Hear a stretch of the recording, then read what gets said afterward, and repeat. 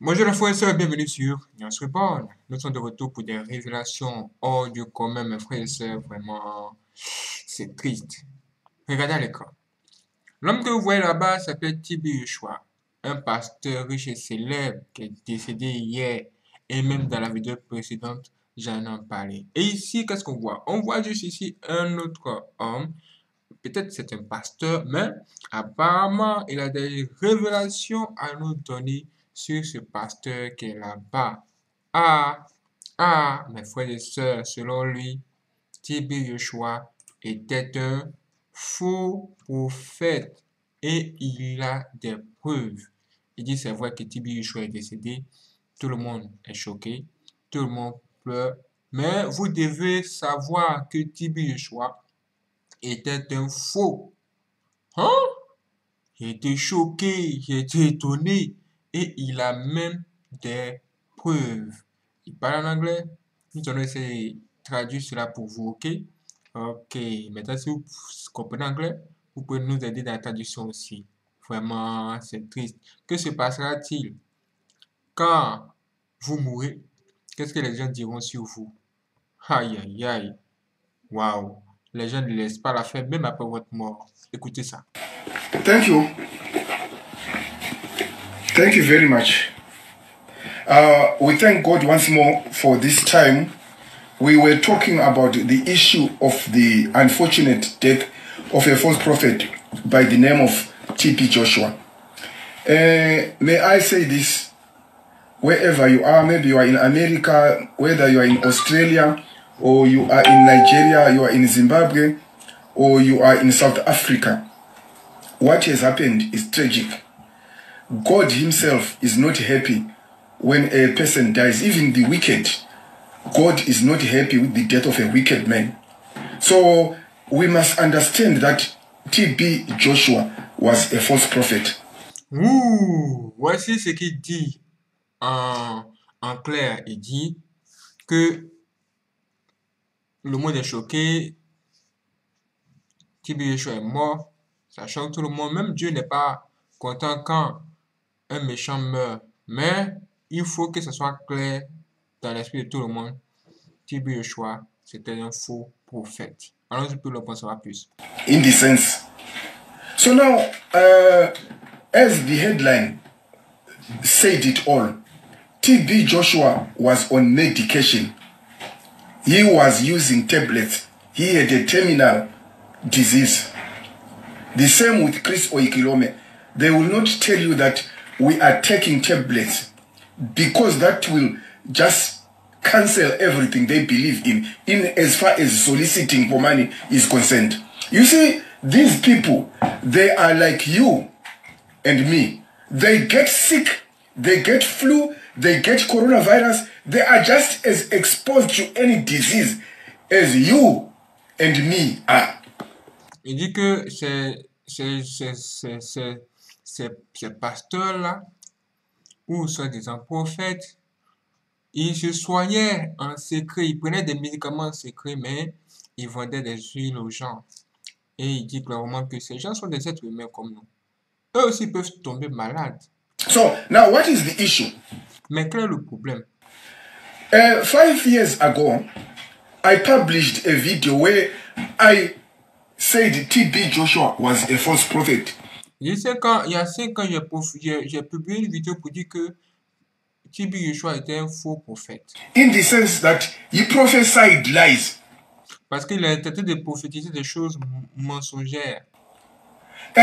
Before I go anywhere, I want to read a scripture so that we understand that T.B. Joshua was a man who used the Bible to deceive people, and the same Bible he was using, he didn't understand it. So now I am going to... Il dit que Tibi Yeshua utilise la Bible que vous avez pour vous décevoir. Read for you a scripture from the book of Deuteronomy, chapter 18, verse 22.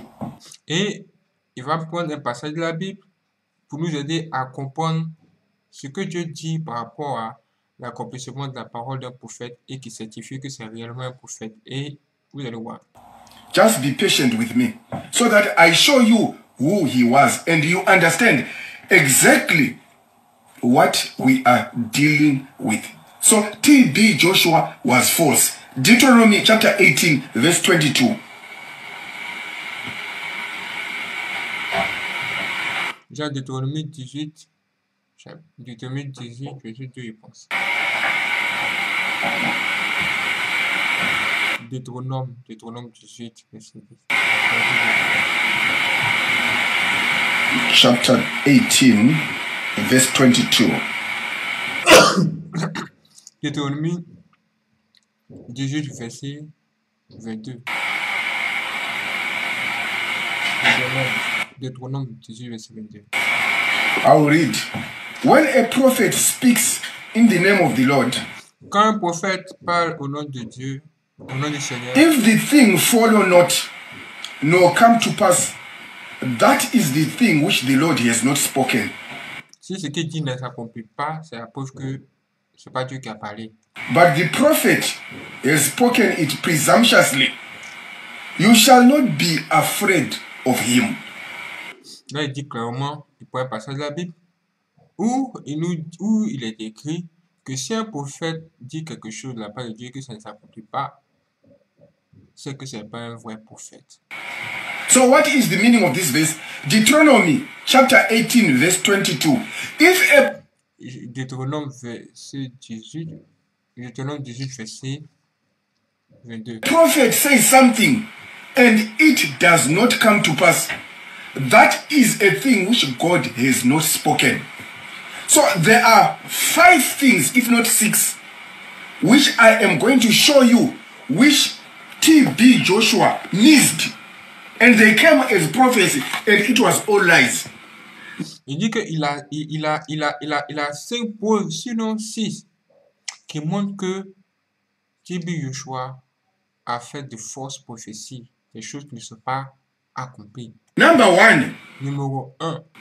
On the 8th of March, Le 8 mars 2014, 2014, TB Joshua said flight 370 from Malaysia, that is Kuala Lumpur, to Beijing, that is China, was going to be found after 2 weeks. You remember the story of the flight 370, the Malaysian plane, which disappeared.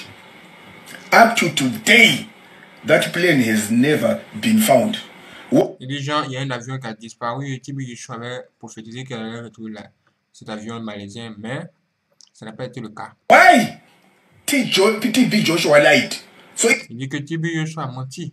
it was false. C'était faux. Number 2. Numéro 2. Number 1. This plane had 227 passengers. No one. Il dit que de ce passager, il y avait plus de 200, il y avait 207 personnes de passagers. Personne n'a été retrouvé. L'avion a été détourné, quoi. Has been accounted for. As TB Joshua said that the plane was going to be found, and the relatives of those people involved, they were going to know what happened to their relatives, and the rest is history. For sober people, for those who love the truth, 1, TB Joshua lied. That was a lie. Number 2. Numéro 2.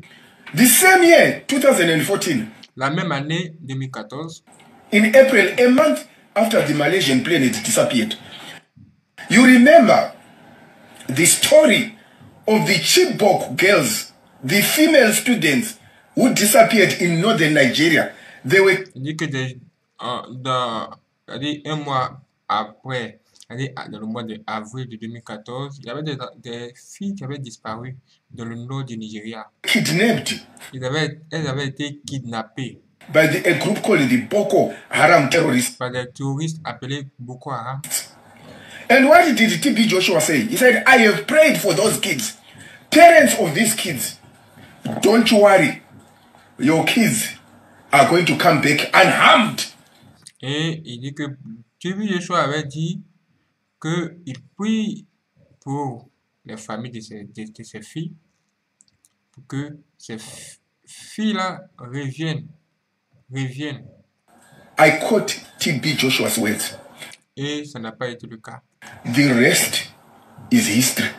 Up to today, those kids have not been found. So how many dit que même jusqu'à aujourd'hui, ces filles-là n'ont pas été, ces enfants n'ont pas été retrouvés. prophecies? Two, the first, the Malaysian plane. The second, the Chibok girls. And they have never been found.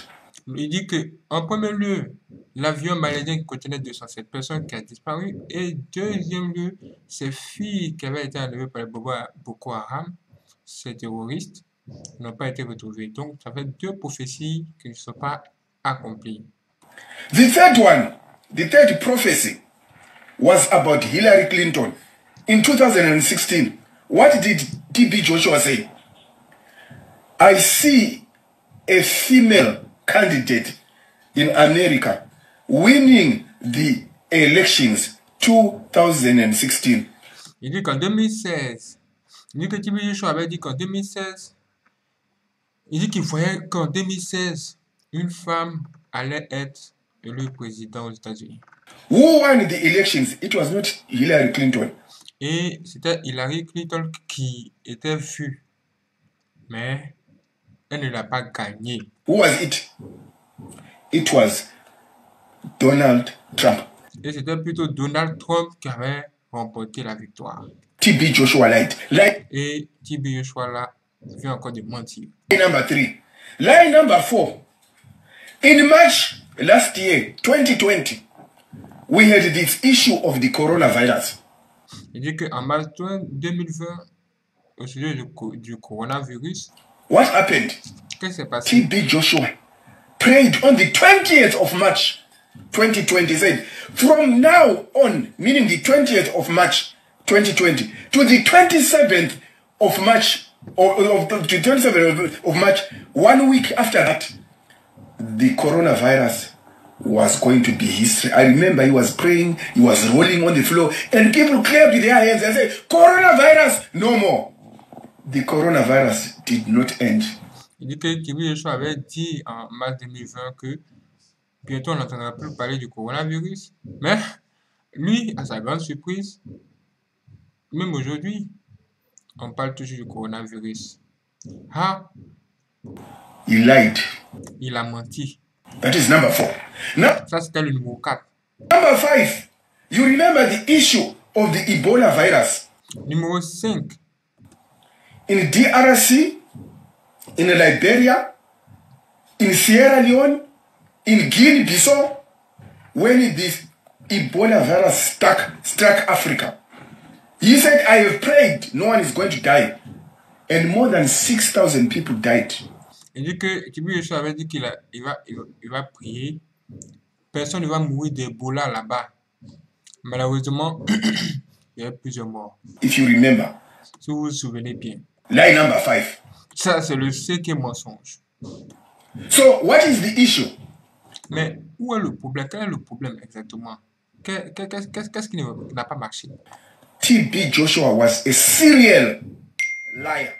Il dit que le truc, c'est que TB Joshua était un sérieux menteur, un grand menteur. A deceiver. Une grande déception. A conman. A thief. Un voleur.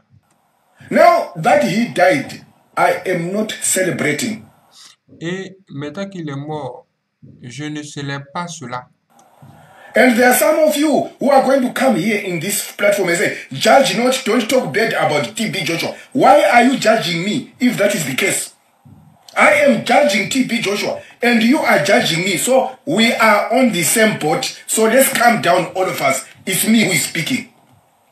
Why? People don't want the truth. They want, I receive it, Papa. Amen, Papa. Hallelujah, Papa. When you tell them the truth, they start scolding you. TB Joshua was a thief.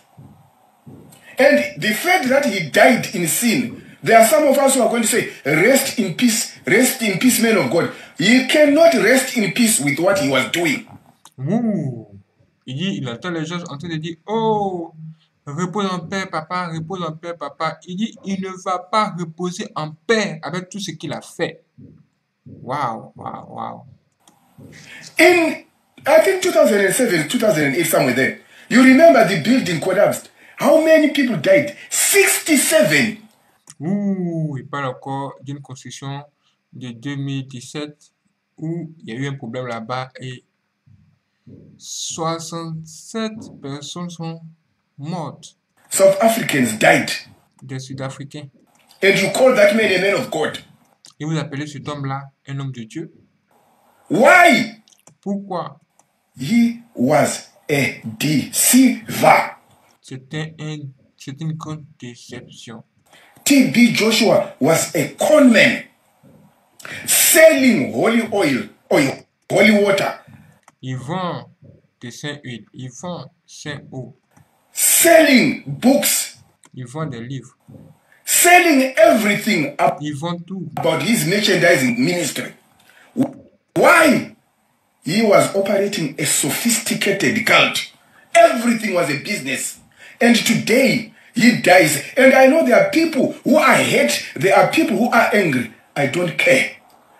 Il dit même si les gens sont fâchés contre ce qu'il est en train de dire, lui, il s'en fout. The only thing I care about is the truth. Il dit que la seule chose qu'il peut dire, c'est que c'est la vérité qu'il est en train de dire. TB Joshua was a liar. TB Joshua, c'était un menteur. Wow. Now, for some of us, this will come as a surprise. I shot a video which I am going to put under this video which I am making right now. 2 years ago, it has got more than 7,000 views. I said TB Joshua and Chris Oyekilome were taking medication for secret terminal diseases. Il dit que il avait dit il y a quelque temps, cette vidéo a fait plus de 500 000 vues, où il disait que TB Joshua et Chris Oyekilome, un autre pasteur, un autre soi-disant prophète, prenaient des médicaments pour soigner une maladie secrète. I repeat what I'm saying. Et je répète ce que je dis. 2 years ago, 2 ans avant, I shot a video j'ai fait une vidéo where I said où j'ai dit TB Joshua TB Joshua was taking prenait des médicaments medication for a secret pour une maladie secrète. disease which is terminal. Et cette maladie était en phase terminale. Donc il a dit que, il a révélé que TB Joshua prenait des médicaments pour soigner une maladie qu'il a, qui était en phase terminale. Hey, he died. We don't know what Maintenant aujourd'hui il est mort killed him. et on ne sait pas qui l'a tué. So for you people who will come here and say, judge not, judge not, judge not. 1 Corinthians chapter 2, verse 17 says, a righteous man judges all things, and yet he himself is not judged. And John chapter 7, verse 24 says, judge righteous judgment. So I am not fazed, I am not moved by people who come here scolding. I am moved by people who love the truth. So now, he was taking drugs secretly and publicly. He was telling you that you are healed. The same thing with Makandiwa. The same thing with Bushiri, the fifth Bushiri. The same thing with the Konimen Makandiwa. The same thing with all these likaus who are deceiving people, and people can't see that they are being cheated by these false prophets. So, Et les gens ne pouvaient pas voir qu'ils étaient trompés par ce faux prophète. what is the case? The Bible says in the book of Matthew, in the last days, false prophets, many false prophets are going to rise up. And Et il dit que même dans la Bible, il a été dit que dans les derniers temps, il y aura beaucoup de faux prophètes they are going to deceive many. qui vont vraiment décevoir beaucoup de personnes. How many Ils vont les tromper. people have been deceived by Alpha Lukao? Et il dit que mais combien de personnes ont-elles été trompées par Alpha Kao? How many people have been deceived by Walter Magaya in Zimbabwe? Encore d'autres pasteurs. How many people have been deceived by Makandiwa in Zimbabwe? Encore. How many people have been deceived by Wuta Wache in Zimbabwe? How many people have been deceived by Benny Hinn in America? Combien de personnes ont-elles été vraiment trompées par Benny Hinn aux États-Unis? How many people have been deceived by Chris Oyekilome in Nigeria? Même Chris Oyekilome au Nigeria. You know, you should think that the coming of the coronavirus has caused people to take heed, to be careful of what is happening. But still, the Bible says they are going to wax worse and worse. You see a man in South Africa deceiving, defrauding thousands of people of their monies, and someone from South Africa is following that thief in Malawi. Why? The hallmarks of the last days. And I don't care how people look at it. The time for the truth has come. If you are following these false prophets, il dit le moment de la vérité est venu. Si vous suivez tous ces faux prophètes qu'il a cités là, be warned that days have come when business is not going to be as usual as you thought. How many years have you been following these false prophets? They tell you are going to be rich. Il dit vous suivez ces faux prophètes. Ils vous ont dit que vous allez devenir riche. Receive it and you receive nothing. Et vous n'avez rien reçu. And you are giving them money. Mais ils prennent votre argent. And you come at this platform and you start complaining, hey, leave men of God alone. I am not talking about the men of God. I am talking about the con men. And I will put a list of them. Emmanuel Makandiwa, Walter Magaya, Talent Chiwenga, Avu Lukau, Benny Yin, T.D. Jakes. The list is endless. Wow. Why? They are con men. Today, one died. Ouh. Et aujourd'hui, l'un de tous ces faux prophètes est décédé. I am not celebrating his death. Je ne célèbre pas sa mort. I am not happy with what happened. Je ne suis pas content avec ce qui vient de se passer. Myself, I can die tonight. Moi-même, je peux mourir ce soir. Yourself, you as you are listening, you can die tonight. Même vous pouvez mourir même cette nuit. Saying, I receive it, Papa. This year is my year. And you die. How many people Vous êtes là en train de dire, oh, j'ai reçu papa, je reçois papa, mais il est mort. were told by T.B. Joshua, this year is going to be a great year. Your father is gone. Il dit, combien de fois il a dit, oh, cette année, c'est ton année. Les gens disent, oh, oui, oui, c'est mon année. Mais regardez, il est mort. And if you don't repent, you are going to follow him. Et si vous ne vous repentez pas, vous allez le suivre. Why? This is not the time to play church. Il dit, pourquoi? Il dit, c'est parce que ce n'est plus le temps de jouer avec l'église. This is time to repent. C'est le moment de la repentance. You have been following these men year after year, year after year, year after year. What have you got? Nothing. Vous suivez ces gens, vous avez suivi ces faux prophètes, année après année, année après année. Qu'est-ce que vous avez reçu? Rien. Besides that, your money has been taken. C'est seulement que votre argent a été pris. So I want to ask you a simple question. Je vais juste vous poser une simple question. Where do you think the 10 million pounds or the 10 million American dollars which he is said to have will go? The relatives are going to be fighting for that money. Why? He died just like that. You are going to follow. I am going to follow. My motive for this is not to condemn you. My motive is to tell you the truth that if you die without repenting, you are going to go to hell. Il dit que si vous ne vous repentez pas, si vous ne vous repentez pas maintenant et que vous mourrez, vous irez en enfer. You are going to hell. Vous allez aller en enfer. You can argue with me. Vous pouvez discuter avec moi. Nod your head. You can scold me. I don't care. Vous pouvez me dire n'importe quoi, mais moi je m'en fous. You will go to hell if you don't repent. Vous allez aller en enfer si vous ne vous repentez pas. Repent when time is still there. Don't mock God. I receive it. I receive it, Papa. I receive dollars, money. You think Jesus Christ came to die for your money? Ah! Il dit, vous êtes tout le temps là à l'église, on te dit, je reçois, papa, je reçois les millions, je reçois les dollars, je reçois. Il dit, mais croyez-vous que le Seigneur Jésus-Christ soit mort pour que vous receviez toutes ces choses? You think the issue is about money. When you are going to church, you are going to receive a husband.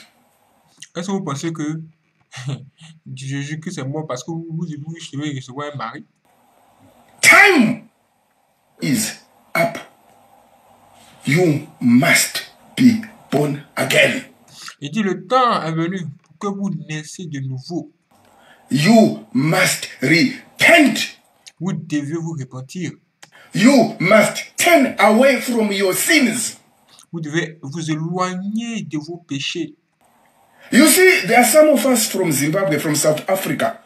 We think that things are going to get better in our countries. Let me tell you the truth. Things are going to get worse. Why? These are the last days. The Bible says in the last days, things are going to get worse. Men are going to be fierce. People are going to kill each other. You see dictatorship. People taking other people's wives. Cold blood. People are killing children for sacrifices. Il dit qu'il y aura aussi de mauvaises choses dans les derniers temps. Il y aura beaucoup de déceptions, beaucoup de choses bizarres.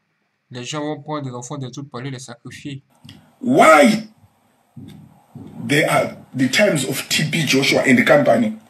They come to an end. Il dit que ces temps vraiment doivent passer. You must repent. Vous devez vous repentir. There are some people who are saying Jesus died himself. He died for your sins so that you can repent. Il dit que certaines personnes disent que Jésus-Christ est mort pour lui-même. Il dit non. Jésus-Christ est mort pour vos péchés. Nyaya iri pano apa hama dzangu ndeyekuti titendeuke. Bhokisi rakakumirira, bhokisi rakandimirira, guva rakakumirira, guva rakandimirira. We are going to die. You can play the clever. You can play the wise. You can play the rich. But one day, you are going to die. This is the time for you to repent.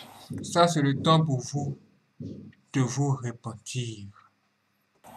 To give your life to Christ. And turn away from your sins. And God is going to accept you. Or you will continue in your drunkenness, in your fornication, in your adultery, in your idol worship, worshiping idols. Il dit que pour vous genre, quand vous couchez avec une femme sans être marié là, et pour votre histoire d'idolâtrie, vous idolâtrez les hommes, vous idolâtrez les pasteurs. Worshiping money, worshiping dollars. Et vous adorez l'argent, vous adorez les dollars. Worshiping pastors. Vous adorez les pasteurs. Hey, my father, this Emmanuel Bakandiwa, my spiritual father, Magaya. Hey, you can continue in those games. Il dit, oh, vous êtes là. Oh, mon super pasteur. Oh, mon pasteur préféré. Oh, le bishop. Oh, il dit que vous ne pouvez pas continuer dans ce jeu-là. But today, I want to tell you that Jesus died for you. Parce qu'aujourd'hui, je vais vous dire que Jésus est mort pour vous. And you can repent and turn away from sin. You can repent and be forgiven.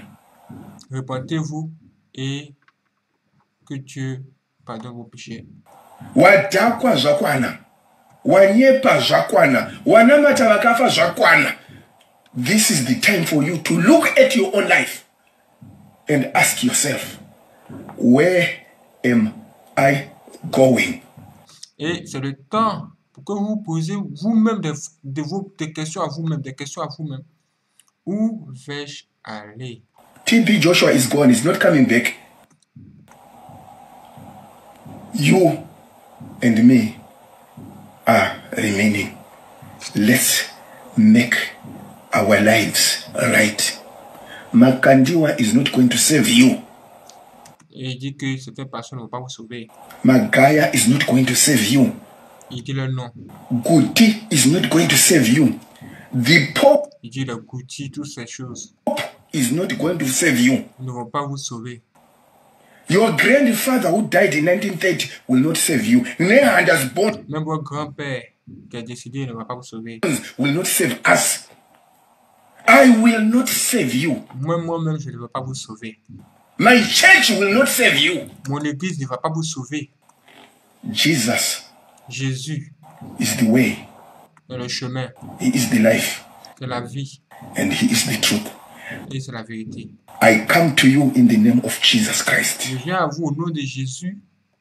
If you want to be saved, today is the day of your salvation. Si vous voulez être sauvé, aujourd'hui c'est le jour de votre salut. I did not come here to condemn you. Je ne suis pas là pour vous condamner. I did not come here to condemn TB Joshua. Je ne suis pas venu ici pour condamner TB Joshua. I came here to tell you the truth. Je suis venu ici pour vous dire la vérité. Are you ready to pray with me? Est-ce que vous êtes prêts à prier avec moi? I am ready to pray with you. Je suis prêt à prier avec vous. Are you ready to repent? Wagadzirira here kutendeuka. Usuzimisele yini ukuthi usindiswe. Wagadzirira here kuti utendeuke ube chisikwa chiswa urege kutuka. Usaramba uchirwisana na Mwari uchiramba uchoti ndoda spiritual father wangu ati nguva yatopfura iyi. Today we are having an example of a man angachitora ma drugs secretly achikunyepera. TB Joshua was taking drugs secretly because he had a terminal case.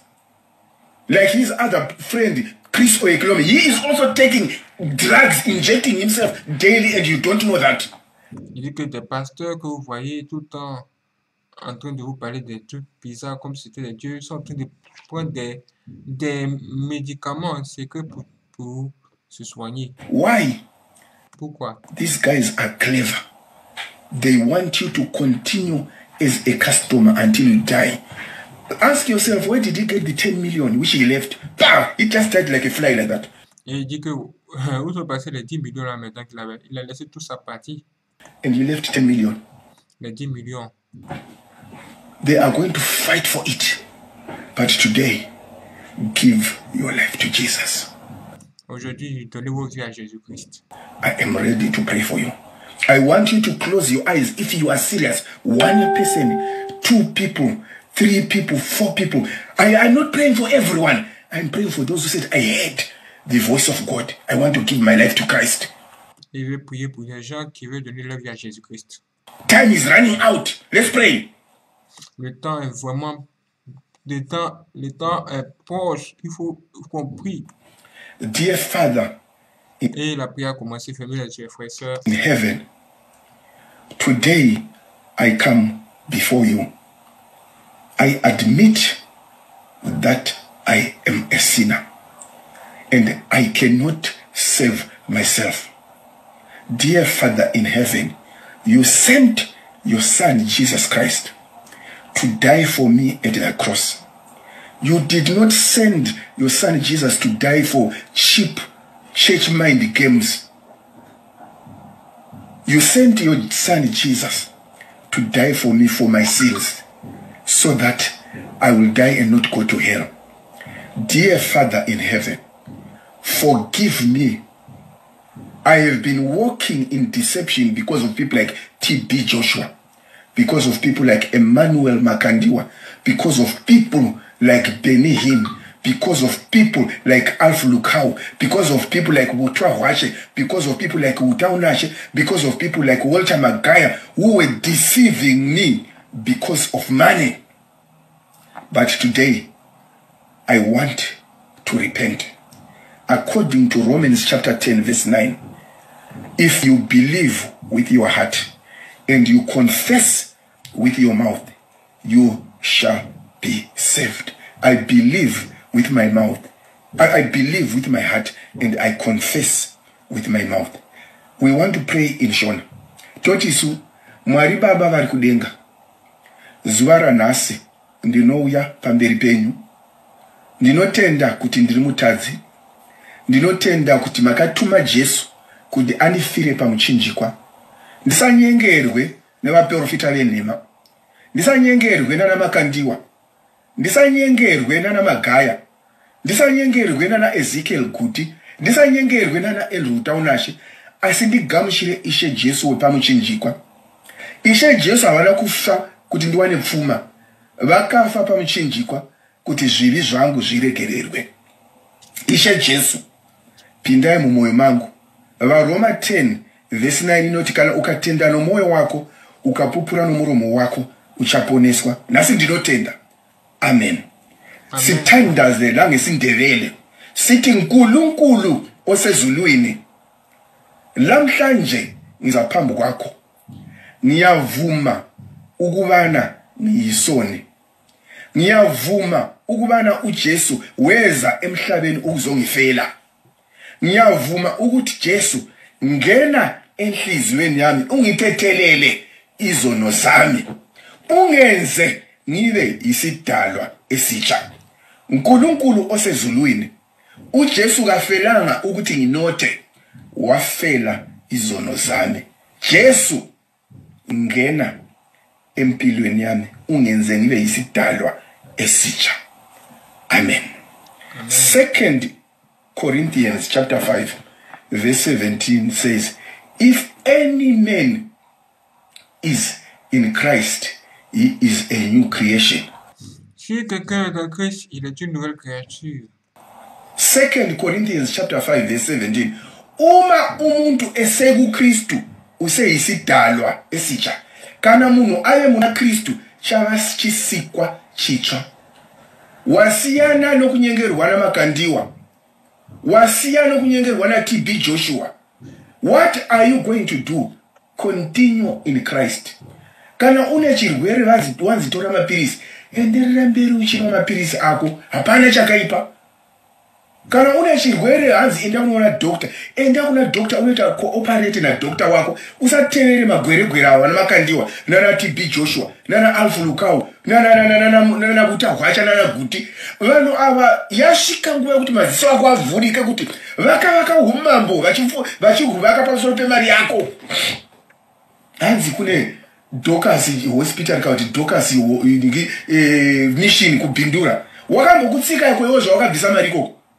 Why? They used your money to build their own empires. Dit que tous ces pasteurs, ces prophètes que vous voyez là, utilisent votre argent pour bâtir leur propre empire. It's time you must wake up. Et vous devez maintenant vous réveiller. And smell the coffee. And say, I've had enough of this conman. Umwe ndo wakati ndamutsa munhu akafa, umwe ndo akati ndaita aguma, umwe ndo akati miracle baby. Simple logic wozvibvunza kuti nai makandiwa.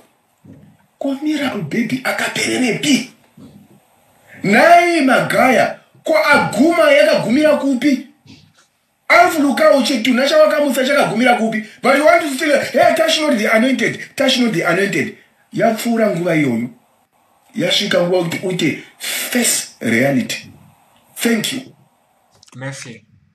Il a démontré par A plus B que Joshua était un faux prophète. Et il a associé tous ses amis, les faux prophètes aussi, que beaucoup de personnes adorent au travers du monde. Et il nous dit clairement là que la seule personne que nous devons suivre, c'est Jésus-Christ. Parce que lui seul est mort pour nos péchés. Mes frères et sœurs, les réalités sont là. Ça peut être terrible pour vous, même un peu dur avec ces propos. Mais en tout cas, vous êtes face à votre destin. Prenez votre vie entre les mains. Fuyez le péché. Fuyez le péché. Levez-vous maintenant. L'heure est grave et les temps sont mauvais. Je vous donne rendez-vous pour la prochaine vidéo ici sur REBORN. Nous allons encore voir un autre pasteur dans cette vidéo qui se réjouit de la mort de TB Joshua. Est-ce une bonne chose? Et tout ça, nous allons tout découvrir dans la prochaine vidéo qui apparaîtra sur REBORN juste après cette vidéo. Si vous n'êtes pas abonné, abonnez-vous. Partagez cette vidéo à vos frères. Prévenez-les. Aïe, aïe, aïe, ça va être chaud. Surtout, donnez vos vies au Seigneur Jésus-Christ. Travaillez sur votre péché le plus dur afin de pouvoir vraiment l'éliminer et marchez encore avec Dieu, sans vous en détourner, jusqu'à la fin. C'est parti.